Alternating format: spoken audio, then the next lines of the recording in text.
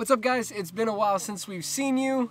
We got back from our big road trip. It was gonna be 6 months, ended up being 3 months because of COVID, but it was super fun. And now that we're back, what we wanted to do was show you a bunch of the things that we did to make it easier to take our two dogs, Quinn and Sophie, on the trip. Our dogs are, Quinn is a Boston Terrier Bulldog mix, and Sophie is a Pomeranian mix. So they're a little bit high maintenance, I would say. Yeah, a little bit. Quinn's got some allergies. Sophie won't drink out of things that are loud, so they weren't exactly easy dogs to take along, but we decided that we had to take them while we were doing the trip, and these were the products that made our life much easier. We will link all of these below for you. So first off, for us, a vehicle that we chose was the 2009 Toyota Sienna minivan that we're in right now. It was a good mix of size, but also easy to drive for her and stuff. It's not, you know, a huge truck or anything. It doesn't suck up too much gas. It was pretty good. I got like high 20s to the gallon. But we also were able to take out the middle two captain seats. So now we're just sitting on the back bench seat here. And the dogs had this they had way more room than we did in the van, but they had this entire back area all to them. We drove over 7,000 miles on this trip, so it was a good amount of driving, and they surprisingly just slept pretty much the whole drive. Thank goodness, because it would have been really difficult if they didn't like driving, but we actually can't keep them out of the van now. They want to go in it all the time. First up, we wanted to make sure that the dogs were comfortable. Since there's no seats here, the little hooks for the seats are still in the van and they're just uncomfortable to walk on. So we padded this floor with as many towels and blankets as possible. As a bonus, we got blankets and towels in case we needed them for the beach or because it was cold or anything. So just pad the bottom of your vehicle as much as possible, or if it's a seat, just put a towel on it so it's not as slippery. And this was really helpful because the dogs got a lot more comfortable and they got to hang out here without being stuck by any like weird hooks. Which leads me to my next item. This seat cover has been amazing. I don't think it's moved once. It is supposed to be waterproof and protective. It also gives a little more grip. My dog's really weird about wanting to grip things and having texture. She gets nervous about slippery surfaces. So it actually has little holes here for the seatbelt, so you can use this as a seat, and we did for passengers, human passengers. But for the most part, this was great, waterproof, and we had a couple accidents, but it handled it no problem, easy to clean, and I think you can actually throw this in the washer as well. With dogs comes accessories. That's just how it goes with them.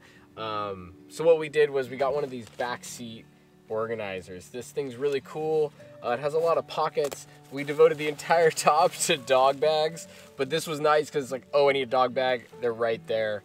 Boom. So this entire thing's filled with that. We've left it like that even since we came home from the trip because it's easy to get to. We have like tissues, good to have. I even have tape in here just because it's like something I seem to use a lot on things. So not on the dogs, but good to have. Thankfully.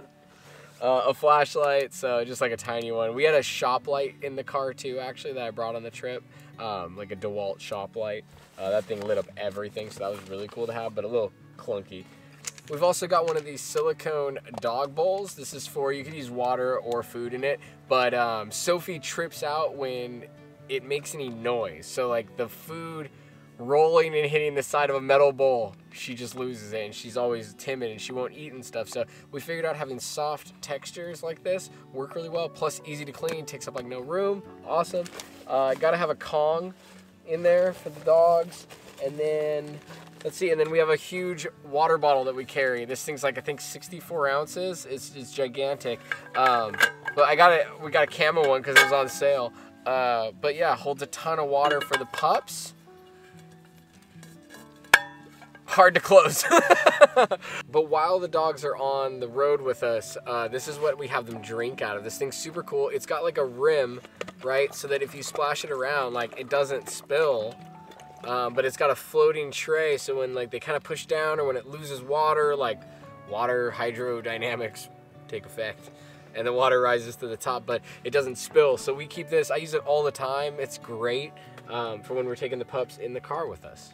We knew we'd be driving a lot on the trip, and keeping them safe was one of the most important things to us. So we did a couple of things to keep them from sliding around in the car. Sophie's really light, she's about 10 pounds, so she will fly forward if we stop suddenly.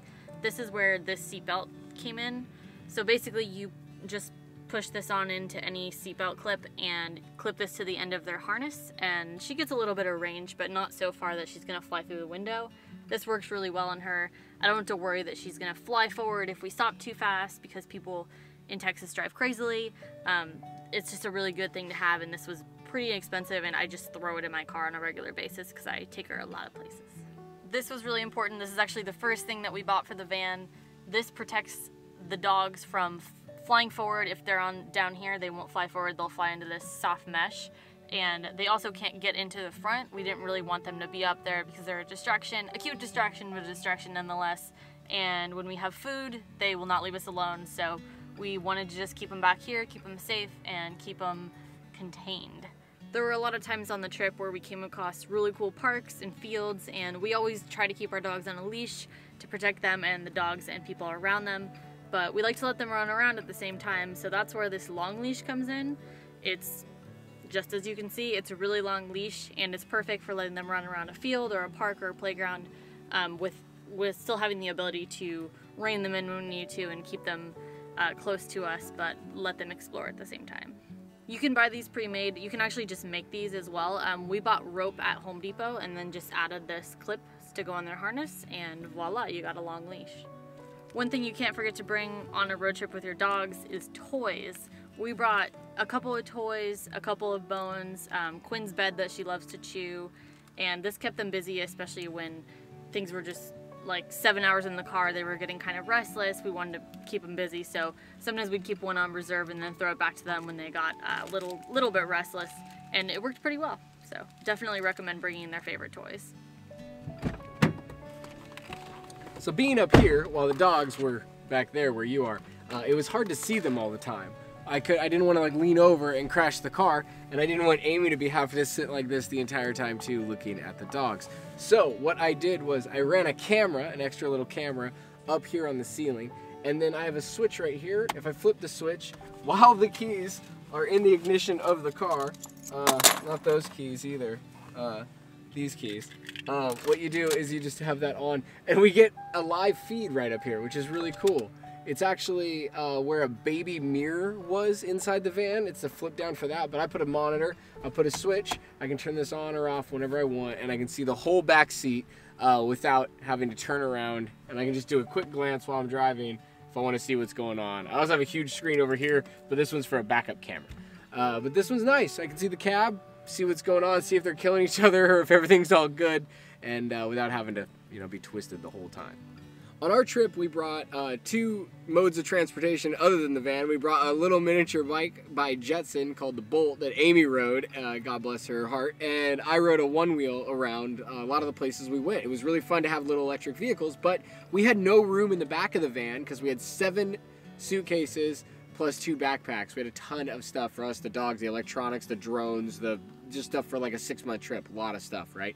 So I wanted to have an area that we could keep the electric vehicles that was different from where the dogs were, and it wasn't the back. So I took a dog gate that we have, it's like a baby gate or a dog gate, and I just bungeed it into place, and then I wrapped the whole thing here. It was a little tighter during the trip like that, but it's a yoga mat. So we also had a yoga mat for when we wanted to work out, but we had a yoga mat here that would protect the dogs from this gate, and then it gave us this whole space over here to be able to put the one wheel in. I also put like Quinn's dog food sometimes in here, just things that we didn't want the dogs to get into, but we still wanted to have with us. So those are the top things that we either did to the van, bought for the van, put in the van, changed the van, ways that helped us with our dogs on our road trip. We looked at a lot of different vehicles. We decided the van was perfect, and I'm still happy with it after the trip. I think it was really the perfect vehicle for this purpose. Yeah, absolutely. Between the mileage that it gets, the room that it gives you, it's super easy to park it. Like, that was really important when we were in big cities and stuff. Having like a huge RV or something would have been really tough. And like Quinn, being an English Bulldog mix, she doesn't do very well in like extreme heats all the time, so we didn't want to do any sort of van life or anything, so we weren't living in this vehicle in any way, but we were doing like back-to-back 8-hour drives, and these little modifications, little products, and little changes that we made for the van really improved our trip, and I think improved the quality of life of the dogs and of us. If you love your fur babies like we do, I'm sure you'll appreciate these tips. If you have any questions, please drop us a comment below. and we will respond if we know the answer to your question. Yeah, for sure. And even if we don't, we'll give our best shot. Thank you guys so much for watching the video, and we will see you guys next time.